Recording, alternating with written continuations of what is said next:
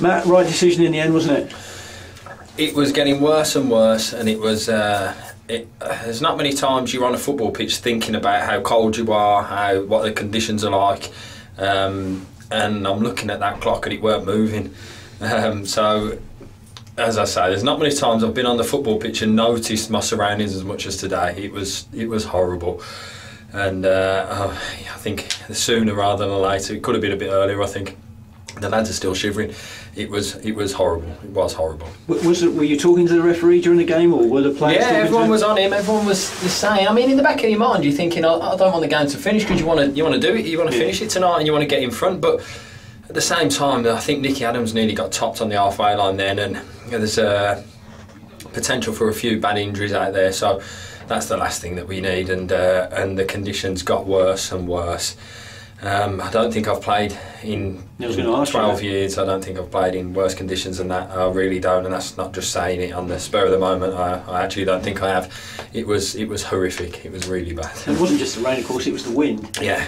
We had the advantage of it in the first half, of course.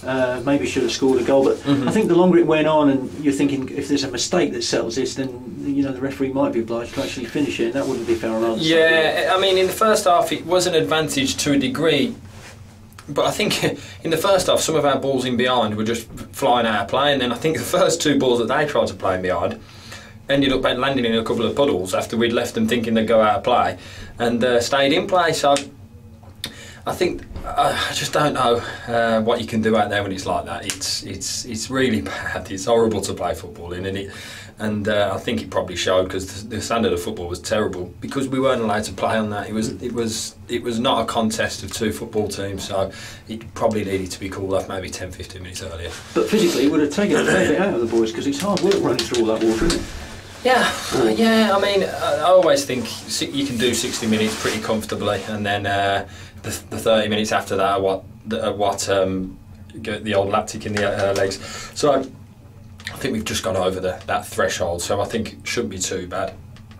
We'll do the recovery and everything as normal, but I think the main thing is just making sure that everyone gets home, gets warm, and is physically okay, in the way of no illness or anything like that, colds or flus from how bad that was. So get home, rest up, and get warm. Go again on Saturday.